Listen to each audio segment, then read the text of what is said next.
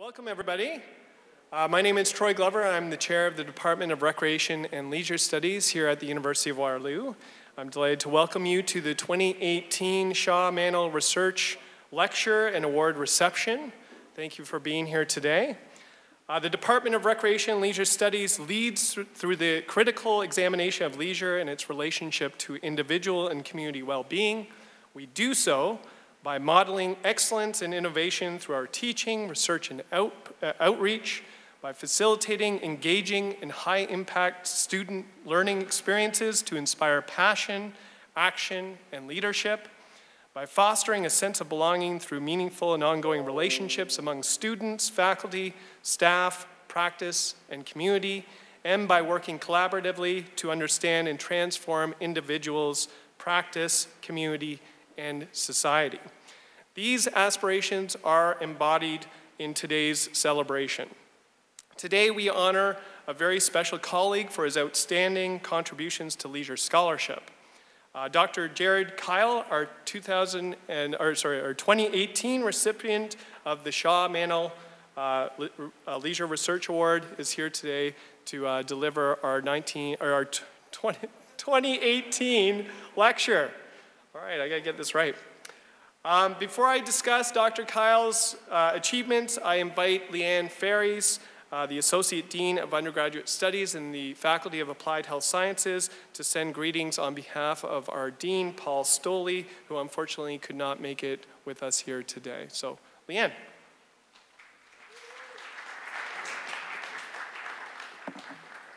Thank you very much, Troy. Welcome, everyone. It's my pleasure to welcome you all on behalf of the Faculty of Applied Health Sciences, or AHS, so thank you for joining us. As we begin, I acknowledge that we live and work on the traditional territory of the Neutral, Anishinaabe, and Haudenosaunee peoples.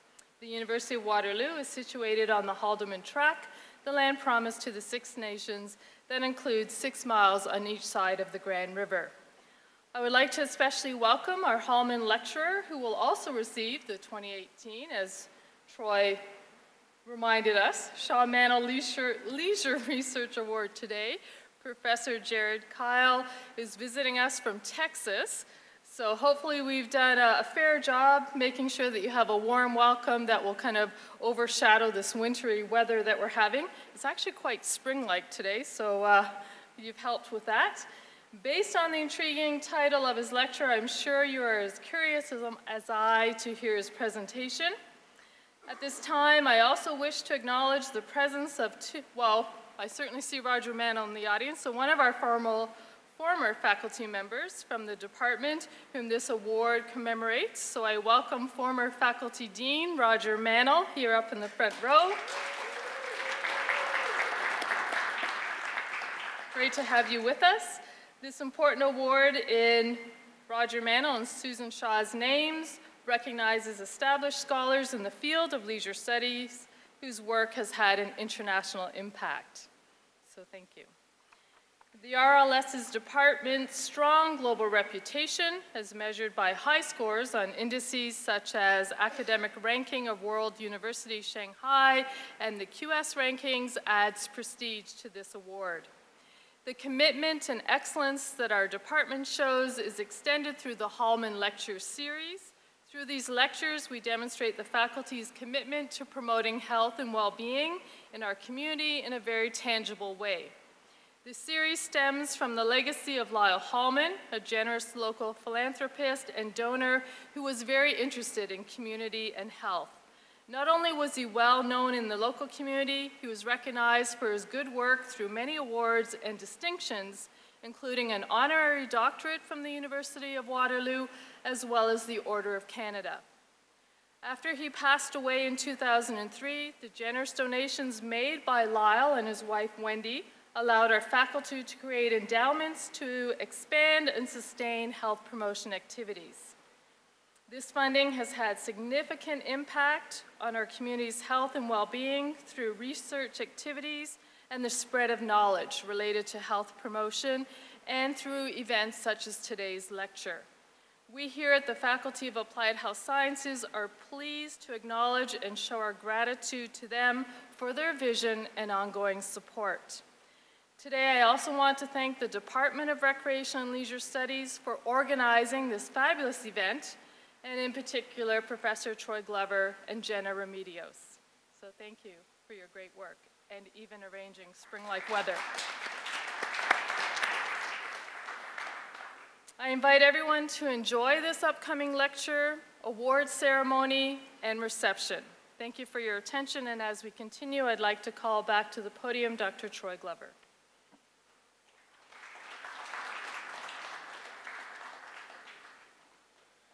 Thanks, Leanne. Established in 2010, the Shaw-Mannell Leisure Research Award commemorates the outstanding contributions of two University of Waterloo faculty members, Drs. Sue Shaw and Roger Mannell. We do so by recognizing their outstanding individual career research achievements that have influenced leisure scholarship at the University of Waterloo. We are delighted that Roger is here with us today, and so I guess we've already given our applause to him, but thank you for being here today, Roger. Nominees for the award are put forward by members of the Department of Recreation and Leisure Studies and must embody one or more of the attributes characteristic of the University of Waterloo.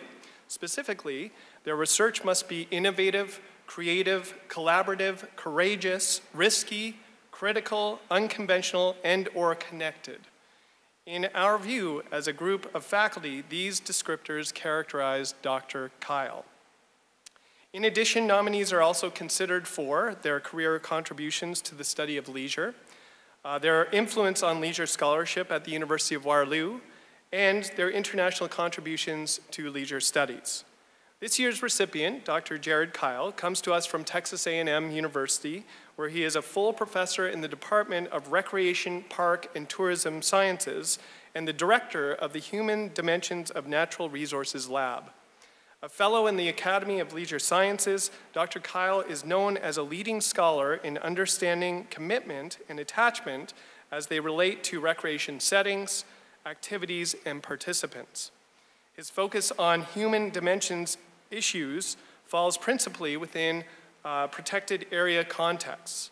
Drawing from theory informing conservation psychology, his work attempts to model processes driving stakeholder attitudes and behavior related to an array of issues impacting stakeholder experience, protected area health, and protected area management. His work, conducted throughout the United States, East and South Asia, and the South Pacific, is situated within a coupled human and natural systems approach and assists sponsoring agencies' efforts to sustainably manage human impact across diverse scales. Dr. Kyle has funded and supervised the research of numerous graduate students and has published several peer-reviewed articles in prestigious journals based upon his work with these research projects. Today, the title of Dr. Kyle's talk is Leisure Studies, Ego Involvement, and the Dodo, trying to make sense of the ebbs and flows of leisure research. Well, all of us here at the University of Waterloo are always trying to make sense of leisure research, so we welcome his insight on this matter. Please help me welcome Dr. Gerard Kyle.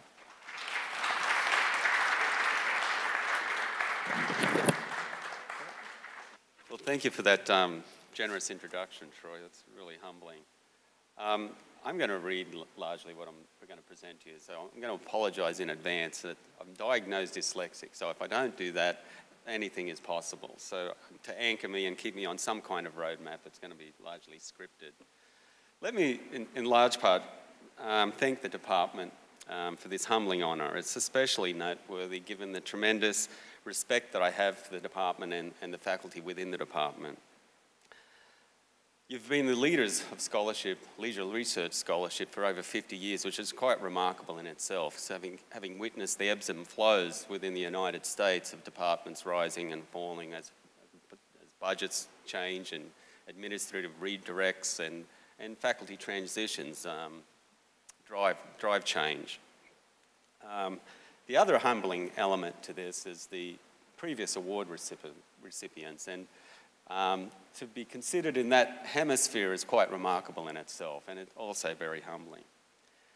Having said all this, I do have an apology. I probably should have owned up to this some time ago, and it's Probably not what you want to hear from the opening remarks of an invited guest, but I promise you it's innocuous, and I'm not going to jail anytime soon, and you'll have your job on Monday. One of the award criteria that you just mentioned, Troy, lists influencing leisure scholarship at the University of Waterloo. It'll take me a few minutes to explain, but I think you're going to see that the reverse is a stronger reflection of the reality. Let me start with my master's thesis. Prior to arriving in the United States, I worked at an ocean racing club in Sydney, coordinating their sailing events. During this time, the club underwent some administrative restructuring, and they revisited their fee structures. The end result was some dramatic increases in the cost of entry to these ocean racing events, and I'm talking about sailing here. Two issues had me scratching my head at the time. The cost of the increases were fairly negligible in light of the cost of campaigning a boat over a full racing season. So I wouldn't have thought it would have been that impactful. The second were participants' capacity to absorb these increases. They were fairly well-resourced, and the guys weren't physically challenged. So upon arriving at Penn State for my master's thesis back in 1996, these questions became the impetus for my work. As I began to consume the literature on pricing within the context of leisure services, I seemed to be tripping over one particular name at the time, McCarville. It was quite obstructing. A concept he'd been kicking around for quite some time was the subjectivity of price, consumer reference price. So I won't bore you with the definitions, but broadly, it's the price we expect to pay. As you can imagine, past payment history has a prominent role in its formulation. So when the club jacked up its fees for entry, we'd violated participants' reference prices, and that's the price they'd anticipated paying. As I said, their ability to pay the cost relative to all of the other ocean racing expenses was irrelevant. We'd overstepped that invisible line, and there are unfortunate consequences. My interest in pricing also coincided with US public land management agencies in particular, but public leisure services providers' interest in transitioning from subsidising the cost of providing their facilities and services from general funds to a user pay model. The concern and desire was seen at all levels of government, from federal down to municipal. At the time, the debate was contentious, and the narratives for and against took on an array of themes. In working through the literature, I happened upon an interesting design that involved experimentally manipulating the information consumers use to evaluate the price they'd expect to pay for a given service, given an array of service attributes. And again, this McCarville guy was the lead author. To cut a long story short, my thesis was a weak replication of his dissertation. His work was the study conceptual foundation and design template. In the conduct of my master's work, other interesting questions emerged. Some people cared about price and others didn't. And then again, it had little to do with capacity. They're all well-resourced. So then the question of why then did some take interest and others not? Not all were of equal means, but there weren't many participants scrambling to cover that entrance fee. So with these questions swirling around, enter the name Harvitz and ego involvement. Anecdotally, I could see that price-sensitive folk were most often retired executives for whom their boat and racing were consuming passions. They would reference the fees of neighbouring clubs operating on models that were subsidising the membership. While others may have been equally passionate, they appeared to have little time to express their disdain for price hikes. In the context of my master's work, which drew from participants of a 10K road race in Pittsburgh, we had greater success manipulating price expectations for race entrance fees among those least involved with the activity of running. Those most involved had a very narrow latitude of price acceptance, and so began my interest in the construct ego involvement, which became the focus of my dissertation research and ensuing research for the following 10 years. I think in large part that's why I might be here today. With regard to my dissertation, this was a large step outside of my comfort zone, and I mean paradigmatically. It was way outside of my design. For the most part, I am and was most comfortable with positivistic approaches to science. For the dissertation, however, I drew on an array of ethnographic tools to explore the involvement of tenters at an agricultural fair in central Pennsylvania. For the most part, the fair is your typical agricultural fair and a celebration of agriculture, sows, ploughs, and cows, with the exception of one phenomenon. For almost 150 years, 900 families had been camping out for 10 days at the fairground. At the same time, this is late 1990s, there was a 10-year waiting list to obtain a tent site. Existing tent sites were passed from generation to generation. My first exposure with the phenomenon left me scratching my head. So the tents are 14 by 14 canvas structures, and there's 900 of these families, and it's somewhat like a military encampment, and that's exactly what it looks like. Families will put their own personalised touches on their tents, but for 10 days they're camping out at this fairground. And it was an unusual phenomenon. But for someone with an interest in studying enduring involvement, it was an interesting context.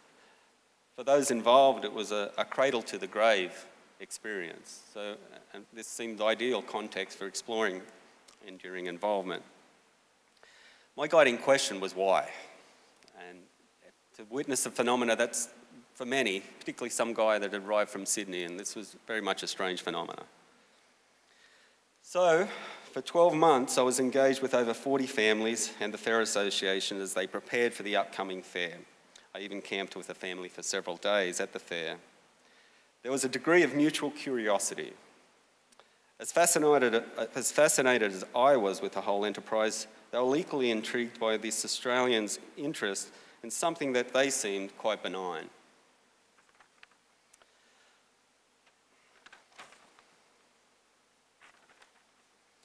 One of the issues that was really intriguing, I've lost my space here. One of the most interesting, and it was and remains one of the most interesting and rewarding professional experiences I've been engaged with to this day. Throughout the process, the most profound learning moments came when I least expected, and something I'll talk about later toward the end of this talk was both terrifying and illuminating. While my data came in many forms, central were photo elicitation facilitated interviews with the families. After making contact with the family, I'd ask them to identify 6 to 8 images that best captured what the fair meant to them. I'd planned a series of exercises around means-end chained analyses to try to dig down into the deeper issues of meaning and what the fair experience meant to them. I'd also anticipated that the interviews would last between 60 minutes to 2 hours. Upon arrival at the first family's home to conduct the interview, on the kitchen table sat not 6 to 8 images, but 6 to 8 volumes of photos that captured the family's involvement with the fair for the past 100 years. Out the window went all of my preconceived ideas on how I'd technically manage the interview. I had no control. For 3 hours, we combed through the volumes. It spoke of how naive I was to their approach. The request to drill 100 years of their family history down to 6 to 8 images was quite unreasonable. So after several more interviews of similar structure, it became apparent that I'm going to need to be a lot more reflexive to this approach. For another family, instead of bringing photos, they invited me over for lunch along with their daughter and grandchildren. The lunch with their daughter and grandchildren was a metaphor for what the fair meant to them. It was a celebration of their family history, and their identity. The process, these themes in various manifestations were played out in other interviews as well. The process also had me thinking more critically about how tightly meaning, experience, people, and place coalesce. Very difficult to isolate each of its constituent elements without referencing these other facets collectively. These informant's identities were indelibly embedded in the meanings associated with past experience, shared with significant others, and the locations in which these experiences unfolded. One other learning outcome from my dissertation endeavour was the realisation that I'm not very well built for this form of science. Much more comfortable operating in the space where research questions and the designs they inform aren't considered malleable. They are carefully constructed and shape the whole endeavour. Post hoc adjustment is a problem and a reflection that the researcher's attention to the literature and detail was some way inadequate. I'm being facetious to some extent here, but I can say that I actively avoid uncertainty, or attempt to in most cases. So at the completion of my dissertation, I soon returned to my positivistic tendencies in the study of ego involvement in the old-fashioned way. It's a construct that I sense receives less attention in the mainstream leisure literature. I'm not sure it's an artifact of exhausting what's to be known about the construct or Marx's pending retirement. It's been 10 years that I've had a student express interest in the construct to me. Ironically, they're now returning to the construct and engaging it in their own research. A construct that they've typically enjoyed working with more closely is specialisation, which has a larger presence in the human dimensions of natural resources literature. I'm not sure it doesn't share the same that construct doesn't share the same rich theoretical history as enduring involvement.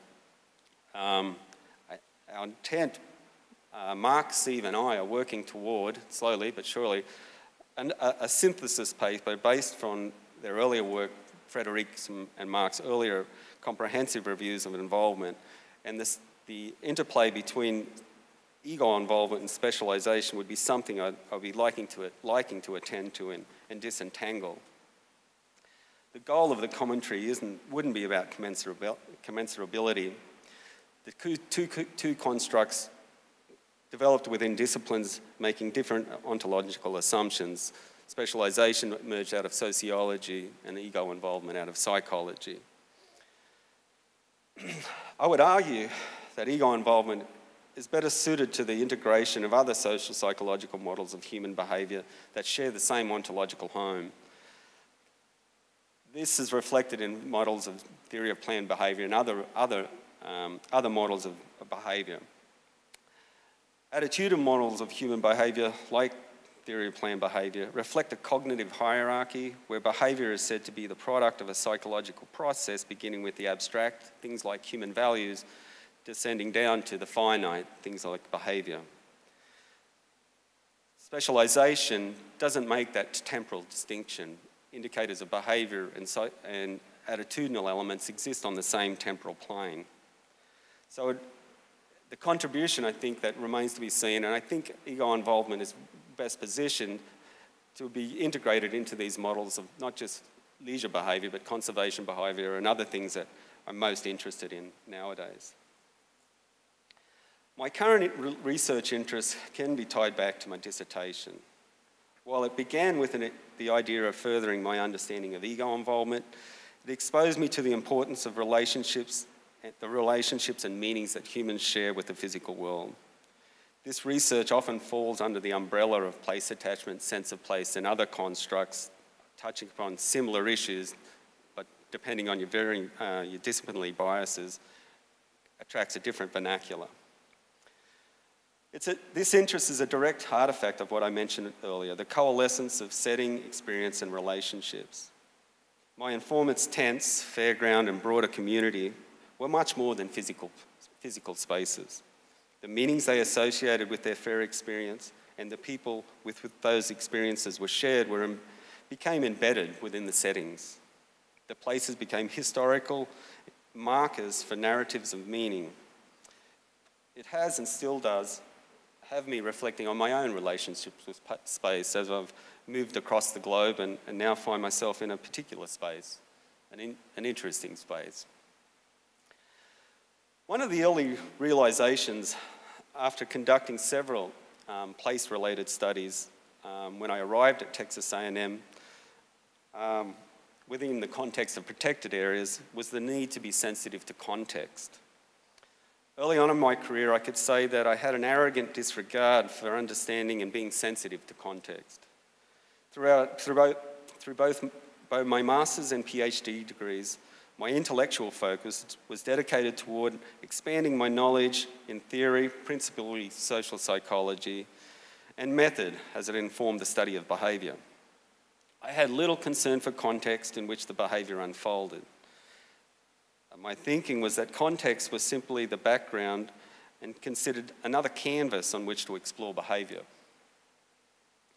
After conducting several place-related studies across the US, a distinct pattern was emerging in the data. There was little uniformity. The only constant was the driver of people's attachment to place. Respondents' place tenure and their place experiences.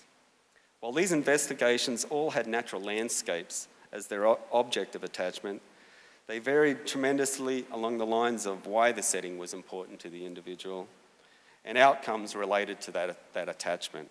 And in these contexts, preferences for land management. One of the studies I conducted at Clemson for the US Forest Service was focused on exploring community willingness to engage in firewise activity in California. Now, firewise activity is home protection activities, it's construction, activities around the home, as well as community engagement to build resilience to wildfire. I began with the working hypothesis that those most attached to their homes and communities would be most inclined to protect those resources. Wrong again. So while attachment to home and community was strong, the attachment and engagement hypothesis was undermined by several confounds. Many had divergent ideas on how to protect their homes and community, not all of them very useful. One issue that emerged was the degree of trust the individuals had in the agencies promoting firewise.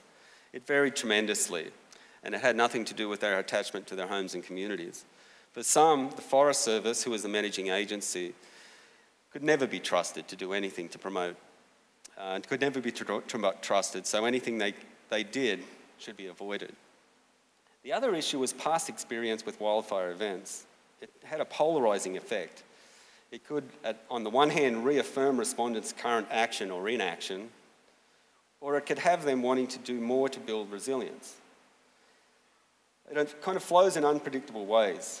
A severe weather event that burns, a severe fire event that burns one respondent's home to the ground could have them expressing anger with the Forest Service for their inactivity and furthering their distrust.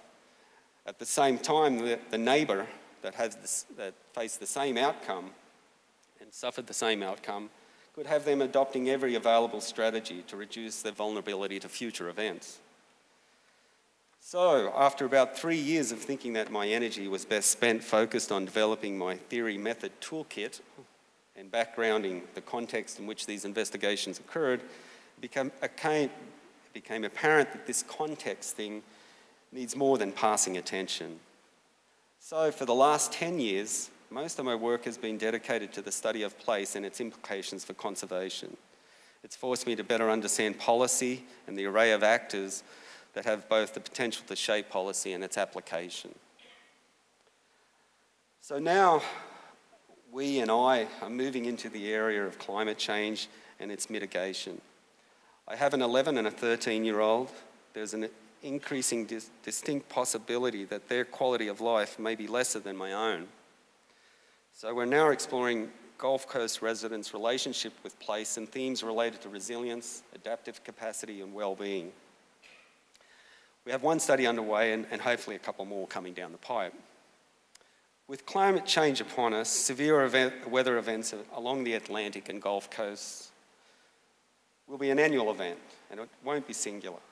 No longer a question of if, it's where. To date, residents' attachments to their homes and community has been viewed as a contributor to social capital and a driver of their adaptive capacity. This has been seen as a good thing to date in building resilience for natural disasters. In some contexts, however, I wonder if this attachment could be exposing them to further risk. In the wake of Hurricane Harvey last year, the City of Houston is initiating a buyback program to remove whole neighbourhoods out of the floodplain. They have the lofty goal of removing at least 3,000 homes. It'll be a traumatic endeavour for the residents and will be resisted and contested owing to these ties they have for their homes and community. And those most vulnerable, not homeowners, more likely renters and those that live on the edges of society, will have the least capacity to cope with this kind of displacement. But staying's not an option. It will be a matter of time before the arrival of another weather event. Ultimately, it's anticipated that these communities, however, will become part of Houston's attempt to restore and develop its green infrastructure. The development and protection of green infrastructure is a no-brainer for me, given the variety of benefits green space affords. So many ecosystem services are provided by an integrated network of nature. It's difficult for me to maintain, for not to be cynical about developers, not just in Houston, but in my own community. Their objectives seem to so often confront my own ideas of community, livability, and well-being. There are so many useful models, not just around the world, but even within the United States of all places. I suspect my cynicism is an artifact of my own situation in and around College Station, where the development seems to run unabated. While we aren't directly in threat of a severe hurricane event, there are other changing conditions that may expose our community. While I'm at peace with my predicament, it seems that the protection of green space requires ongoing surveillance. Thank you. That's 20 years of my biography to date, and I appreciate you indulging me along the journey. Troy gave me an open slather, so to speak, to talk about whatever I wanted to. So now I'm going to transition to something else that's causing me back to the issue on uncertainty. That's the future of leisure scholarship in the United States. And I have to say that my perspective here is very much conditioned by my current institutional affiliation. So that's the lens through which I'm exploring the issues that I'm about to comment upon. I'm looking forward to hearing of the Waterloo perspective. But in short, I'm somewhat concerned. The concern is driven by several issues and recent events. The demise of the National Recreation and Park Association's Leisure Research Symposium, the demise and potential resurrection of the Journal of Leisure Research, my department's struggle with finding an identity, and working at an institution where the impact and value of leisure research and scholarship is increasingly questioned. I suspect TALS will emerge as a superior substitute for LRS, but we'll see. And maybe JLR will re-establish itself as a new generation of scholars begin to establish their careers. We'll see.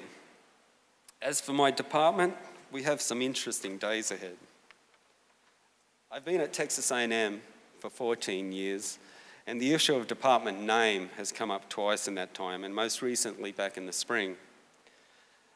On both occasions, the vote to simply decide on whether or not to move forward with exploring name changes or a different name both times fell flat. We never even made it to the real contentious issue of discussing what the name might look like.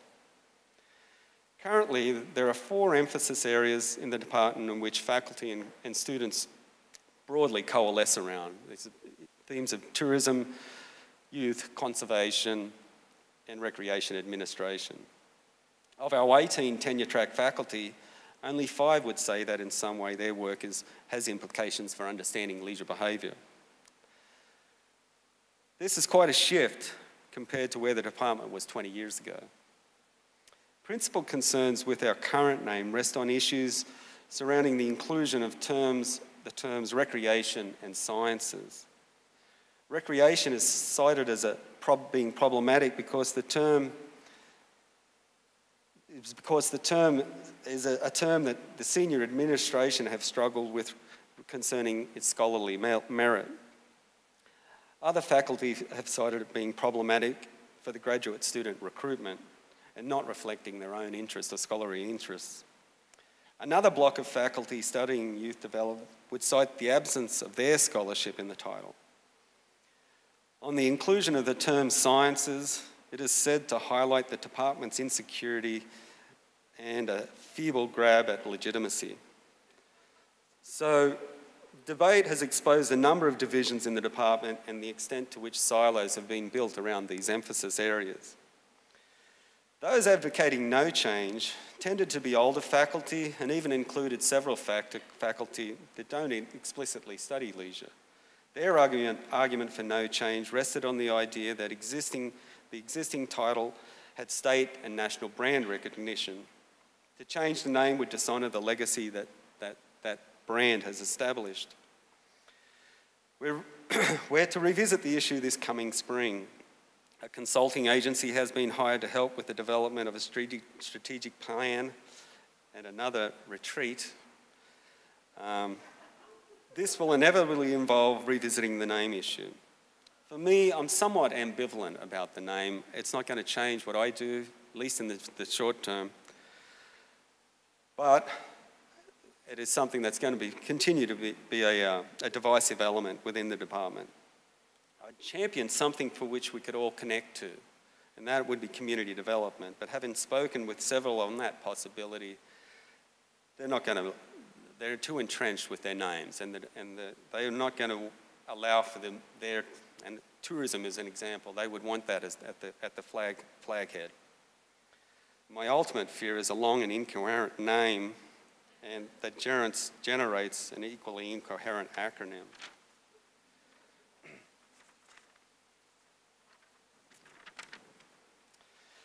Lastly, on the college and university's appreciation of leisure scholarship, it's a challenge. The pressure to publish in high-impact peer-reviewed outlets continues to grow, as does the pressure to generate funding that supports graduate students and their tuition. Our department is situated within the College of Agriculture and Life Sciences. There are 14 departments in the college, 2 of which have faculty that have training in the social sciences. Each year, the 2 social science-based programs compete for the college's wooden spoon, finishing last in the generation of external dollars. Most of our funding sources simply don't offer 7-figure grant opportunities. With regard to publication, the composition of the college's promotion and tenure committee is comprised of members with little understanding of social science, let alone the concepts of leisure, recreation, and so on, tourism. It works both ways. I have no clue about what's happening in biophysics, ag engineering, and poultry science, and so on. Because of our lack of familiarity with each other's fields, members of that committee are increasingly relying on what we might call objective indicators, like impact factors, to evaluate a candidate's scholarship and impact. It raises, while some of the tourism outlets, impact factors are fairly competitive, the leisure outlets struggle. And it does raise eyebrows around the promotion and tenure committee table. It has many of us seeking different outlets for our work that once upon a time would have had little consideration outside a leisure-related outlet. Coupled with the proliferation of journals, I do have some concern for where it's all headed. Publishing work in outlets that have not traditionally featured leisure content has the potential to expose leisure scholarship to a broader audience, which might, and I emphasize might, expose new audiences to our literature. I haven't personally first authored a peer-reviewed paper in a leisure outlet for 3 years, in spite of the content of that work being potentially directly related to leisure. If the trend should continue across the landscape within the US, particularly at those at major research institutions, I fear for the future of both our journals, the program, and the field. Hopefully, we won't go by the way of the dodo. Thank you.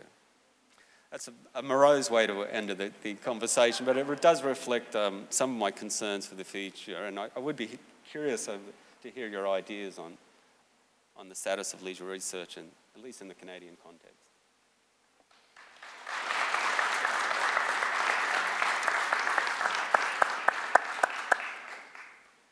Thank you, Dr. Kyle.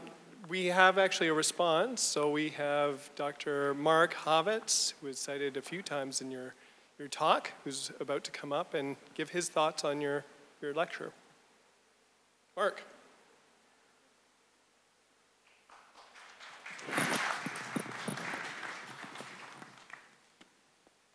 Thanks, folks. I had a preconceived notion of what I planned to say, and I'll probably touch on a few of those things, but I just spent the last 3 or 4 minutes with my head down, madly scrambling to readjust what I'm going to say. I will just add that, I'm speaking mainly, I think, now to the grad students in the room and the undergrads who braved their way to join us today. The journey is really difficult to envision, I think. Even those of you who think you really know where you're going to go in life, at the stage and age you are now. And it's easy for me to say, sort of standing on the precipice of the other end of that, but don't fear it. You know, don't fear that unknown. And I've got a few points that I want to integrate to speak to that theme. But I will note that I met Gerard for the first time at the Garles Symposium in 2000, so 18 years ago. And I was almost immediately intimidated by the depth of my perception of the depth of what he knew, how articulate he was, how he was asking me questions that I, as a person who thought I was finally on top of my field and my subject matter within it, was struggling to answer, certainly at least extemporaneously. And so you're not as far as you think you are, probably, most of you who are graduate students, from really having an impact. So that was the year 2000. 7 years later, Gerard and some colleagues published a paper that really has dominated, the scale development paper that's dominated this particular body of literature related to ego involvement over the last dozen years or so. And the scope is pretty enormous. As Gerard mentioned, Steve Mock and he and I are embarking on a project to sort of quantify and qualify, that's not the right word I want, but to look at what's the guts of what's been published in the last 20 years.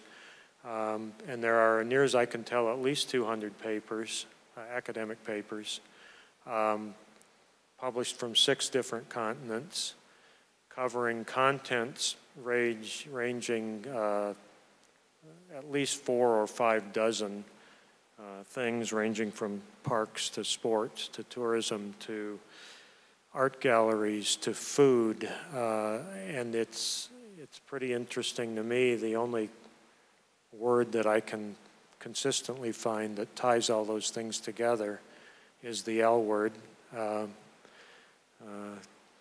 in our department name. But it's a challenge because it's a soft word and it's not valued too broadly, certainly outside of our field, and I suspect not very often within our field even. So I'll start with that. As I say, I'm discarding some things and adding some things. I want to speak a bit to the notion of inadvertency, and this again is mainly for the younger folks in the room, but probably for those of you who are a little longer in the tooth as well.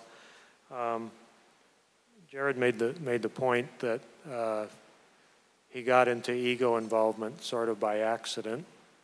So did I. I think so did Ron. I think so did many of the people who study that particular concept.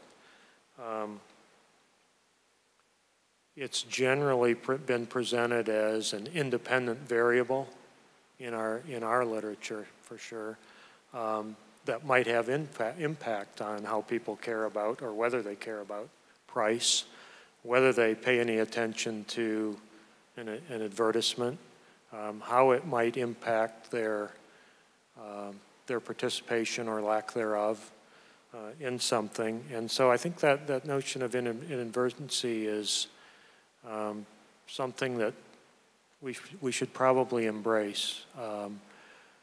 And the person who was older and wiser than me at the time, when I first started teaching at the University of Oregon, where I was for 4 years prior to coming here, took me aside one day, and his name was Denny Howard, for those who may know him.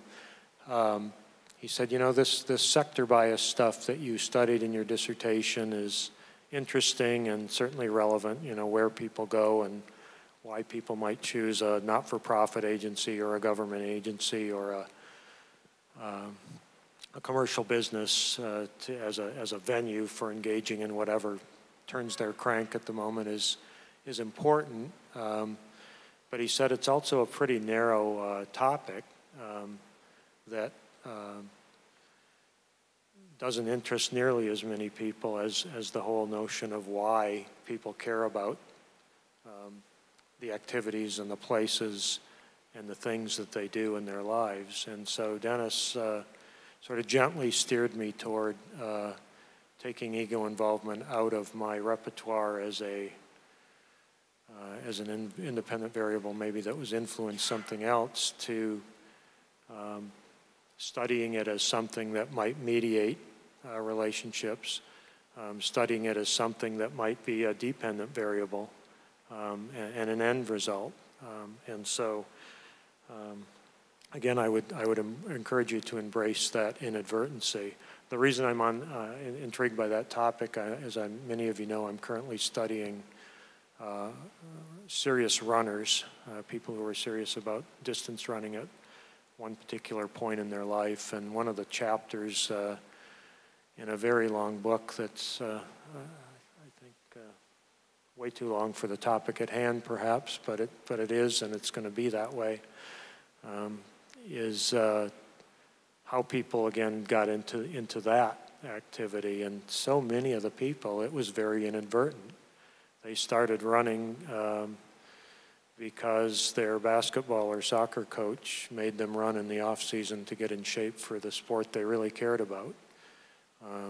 Or they started running because a teacher was angry with them and made them stay after school, and they could shorten their time in detention by running a few laps, you know, and they found out, God, I really like this stuff. It's not a punishment. It's actually an opportunity. So I'd urge you to think about those type things as they might apply to your careers, whether you stay in academia or not. Notions of inadvertency and things like that are important. Perhaps the last thing I'll say here, I may change my mind as my brain is trying to function here on the spot, but is this notion of impact. And I was very intrigued by Gerard's brief discussion of maybe thinking about how we might be framing issues of climate change and really world changing, world saving notions. We might be framing them wrong and missing the boat. And he argued for maybe framing it in terms of the people we love. And I've noticed, again, I guess increasingly as I get older, that many of us are prone to do that when we're really passionate about something. We'll talk about the impact on our children. Those of us who are really brave, maybe we'll talk about our grandchildren. But I'm mindful of an exercise I did a few years ago, and I use this, have for the last 5 or 6 years, come November 11th, when we're talking about Remembrance Day, and I like to take a time as close as possible to November 11th to speak to my classes about what I think about in that context. And this year I used the metaphor of the American, not a metaphor, I guess the reality of the American Revolution, where I'm aware that I have four ancestors who are directly impacted by that. One who chose to answer the Lexington alarm, which those of you who are Americans will know is when Paul Revere made his famous ride, "The British are coming, the British are coming." And so he joined the American forces, the rebel forces. I have another ancestor who chose to remain a loyalist and fought with the British forces, and I'm not sure if that person ever ended up in Canada or if I'm the descendant to that, but my knowledge of him made it easier for me to take the oath to the British Crown, which I did about 18 months ago. There was also a third person who was a conscientious objector during the American Revolution. He was a Quaker and opted to state so publicly, therefore infuriating both the British and the American people around him, and he spent the majority of the 8 years of the American Revolution in a prison ship. So maybe one of the braver choices to not serve in the military. And the fourth person was a female, one of my great, I don't know how many greats, grandmothers, who was actually killed in what was termed an Indian uprising. And so struck me as interesting that the only person I know in my ancestry who died in the American Revolution was a female, and usually we think, you know, in terms of male sacrifice in those regards. And it got me, that episode gets me thinking about things like the acknowledgement of territory that we just made here today, and you know, the Indian uprising was almost certainly a long-term proposition that the Native Americans came out on the short end of the long-term conflict. But going back, and I will make this my last point because I probably am rambling at this point, but going back to the notion of how we frame things and in terms of the future, and I'll tie this not just to climate change, but also to where we're going as a field and what we choose to call ourselves, and you know, where we see ourselves. My last 10 years or so, I've been advocating we need to not look just to next year or to our own career paths or to our parents' generation or even our grandparents' generation. We need to look far in the future, at least in part. And I've chosen the notion of 500 years, which I publicly announced at an event that Dan Dustin organized a few years ago, and I apparently discouraged every graduate student in the room by saying we're not going to solve who we are for at least 500 years. But the scale of that, I think, is meaningful to me. So I did some very quick math. I've done this before, so I just copied it down. If you think about yourself and who's responsible for you being here directly, you might start with your two biological parents. They each had two biological parents. Those people each had two biological parents. So if you take 3 generations approximately, that goes back 100 years. There are make sure I get the numbers right here, 14 people directly responsible for you walking the earth. If you go back, and the numbers keep growing exponentially. If you go back 200 years from now to roughly the time of the War of 1812, there would be just over 100 people in those 3 generations responsible for you. And if you go back 300 more years to the 15th generation responsible for each of you sitting here, there are 32,768 people responsible for you being here. Now, there's probably some duplicate in that, people playing multiple roles in your genealogy. There have to be, because there aren't that many people in the world. But for me, that number, shocking number, 32,000 plus, responsible for me being here, speaks to the notion that we're all in this together. We're all almost certainly related to each other multiple times over. And we need to learn how to get along, and we need to learn how to nurture the planet that we live on. So if you project that forward, those of you who have children, or those of you who are raising a child, whether or not you're the biological parent of that child, 500 years from now, there's going to be somebody talking about perhaps you, but perhaps people of our era. And you will personally be responsible for at least 32,768 new beings on this planet. So with that rather mind-boggling statistic, I will shut up, and we'll turn it over to hopefully some good discussion.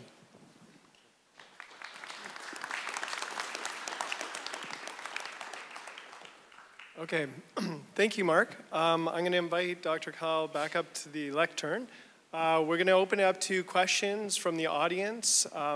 We are filming this, so I've got a mic with me. So if you are interested in asking a question, if you could just bear with me, I'll make my way over to you and hand over the microphone so you can ask your question. So any questions from the audience?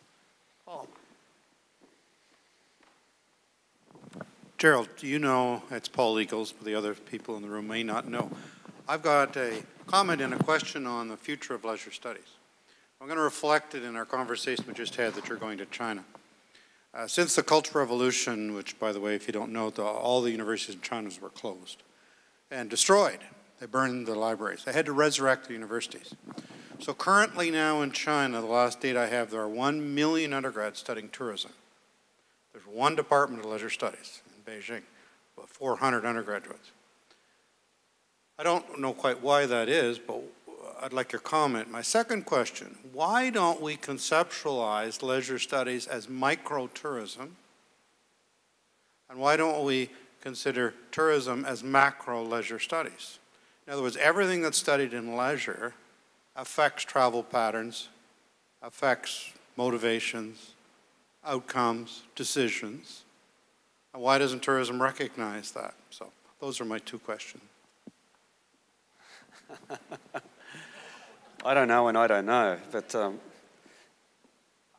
the Chinese context, I can't comment on, Paul. I don't, you know, was the question, why are there only 400 undergrads studying leisure in China? I don't know. I'm not sure. I'm not qualified to respond to the Chinese context meaningfully. As for why don't we, microtourism, is that a viable replacement for current names? I'm not really qualified on that one either, but again, I keep coming back to my excuse me, institutional situation, and I work in a department where, you know, over the last 20 years, leisure hasn't become a central theme, although many of us indirectly or directly connect with the theme of leisure. Many don't relate to it, and it's the way in which the department has shifted away. And so finding a common umbrella, the terms that seem to resonate with me are community development, because in some shape or form, all of our enterprises inform community development. But I know in talking with others in the department, that name has different meaning. Some talk about low-income housing. That's the word, that meaning it resonates. And I never associated the two. Community development means community enrichment to me. But you know, that's reflecting my biases, I suspect. I haven't heard of this term. Microtourism, and I don't fully understand what it means, so it's possible. It wouldn't work in my context. Not for me per se, but I know in my institutional context that wouldn't resonate.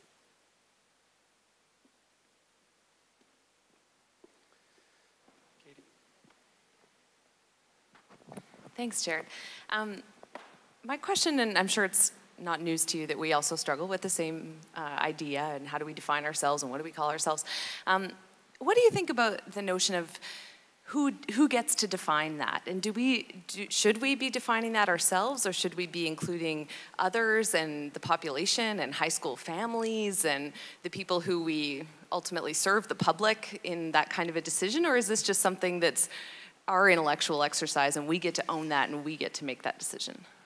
That is another issue that comes up, and it's the audiences to which the stakeholders that are involved in this process or decision, and the audiences to which we serve. Some are internal. Some of the forces are coming from within, and I reference the leadership not appreciating the scholarship behind the term. We don't use leisure. Recreation creates similar problems. And I told Troy this, but the process began, you're going to be offended by this, but the process began with senior professors only being involved in the name change. And as I'm sitting around the table, I'm the youngest, well, not anymore, but the youngest of the senior professors. So I'm going to be here for a while, but many that sitting around that table within 3 years aren't going to be. And yet, the intent was for us to decide the future of the department in terms of its name, which, you know, just on the surface of that sounds backward. But I guess back to your question, we do have mechanisms of engaging stakeholders. So external audiences are some. And anecdotally, I could tell you that there would be some resistance among alumni to change the name because they relate back to this historical association. If we're talking about future generations, that would be a difficult one for me to comment upon. I'm not sure the motives that would lead a 16, 17, 18-year-old to our department. I know as it currently stands, we're referred to as a discovery department. We don't get too many freshmen coming in. Typically, they dab their toe in a different area and then come over to us. I know the answer. I know there are multiple stakeholders that should be, whose input should go into the, if a name change is what's going to happen, should go into the decision processes. And we have mechanisms to engage them. If I don't know in terms of if some of those voices should be privileged above others, I'm uncertain. Hey, Gerard. Hey. Thanks for your talk and your long-term contributions to our field. We have a lot of students in the room today, and you mentioned at the beginning of your talk about your treading outside of your paradigmatic territory. I guess what I'd like you to speak to is how that reinforced when you returned to your paradigmatic territory, like what that let you know. You know, again, there was a lot of informal learning outcomes from that PhD process, but certainly reflexivity and subjectivity is okay. And that I've become much less dogmatic over the last probably 15 years about what science should look like and what's an appropriate approach for science, even within my own paradigm. You know, that there are vagaries that you just can't account for, and that's okay. There are some things that reviewers are going to get uptight about. You've just got to be ready to respond to them and think about how to respond to that. But it certainly softened my approach to, when I say soften, that's probably not an appropriate word, it certainly made me more reflexive. Hi, Dr. Kyle. Wade Wilson. I've spent a lot of time with the modified involvement scale over the last 8 years that I've been here working with Mark. And I'm curious just in, is there a difference, or is passion and ego involvement one and the same?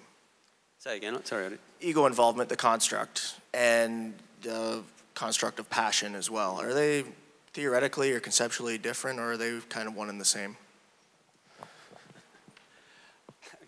Viscerally, I'd say maybe passion, which implies more extensive engagement. It might be an outcome of involvement. I could also think of it maybe, depending on how you're defining it, a subcomponent of involvement. I think involvement might predict passion to some extent, but it's how you conceptualize these things. So how you're defining it is going to define how you're going to measure it, and that'll sort of inform where you place it along the nomological continuum. That's probably going to need some more unpacking at some other point in time. Any other questions? I know students heard a lot about the future of leisure studies, and nobody has a question regarding that?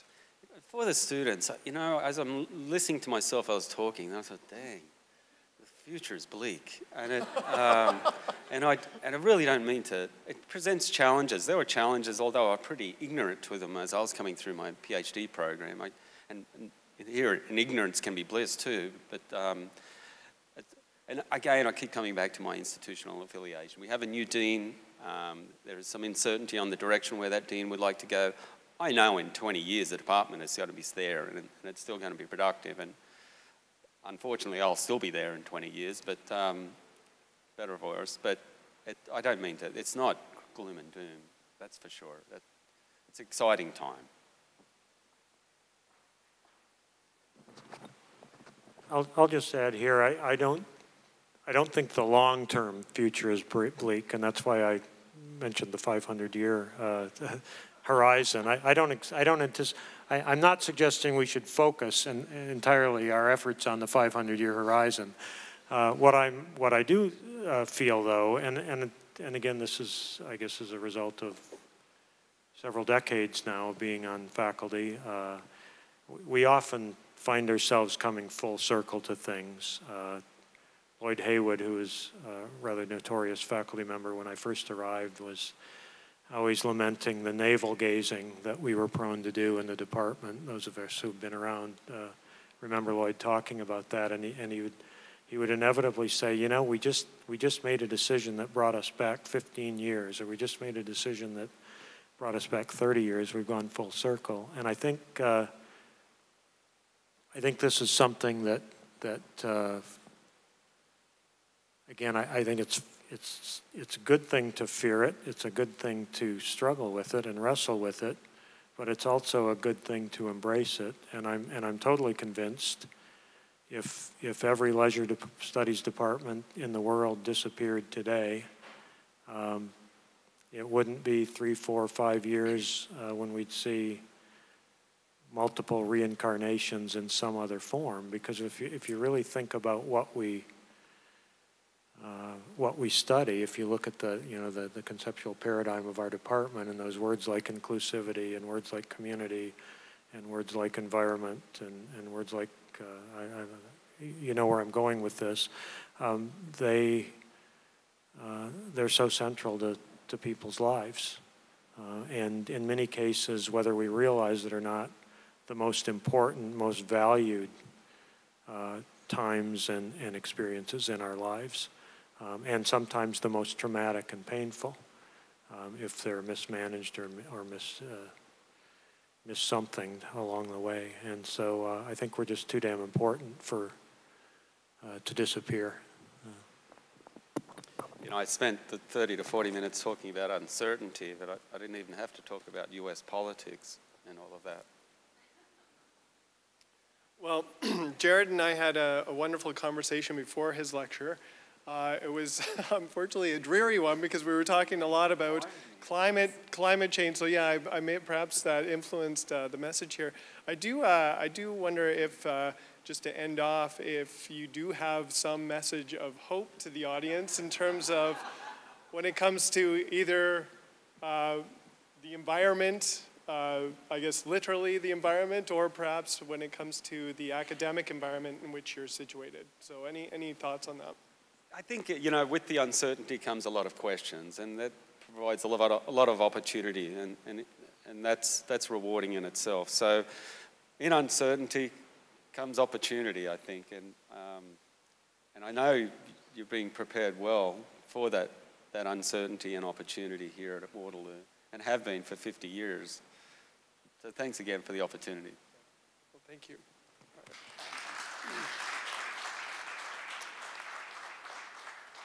All right, well, I would like to formally congratulate Dr. Kyle on being the 2018 recipient of the Shaw-Mannell Leisure Research Award for his career contributions to leisure studies, to his international contributions to the literature, and to his influence among faculty and students at the University of Waterloo. So thank you very much. So we do have a token of our appreciation, as well as a plaque to commemorate your award. So congratulations. Yeah.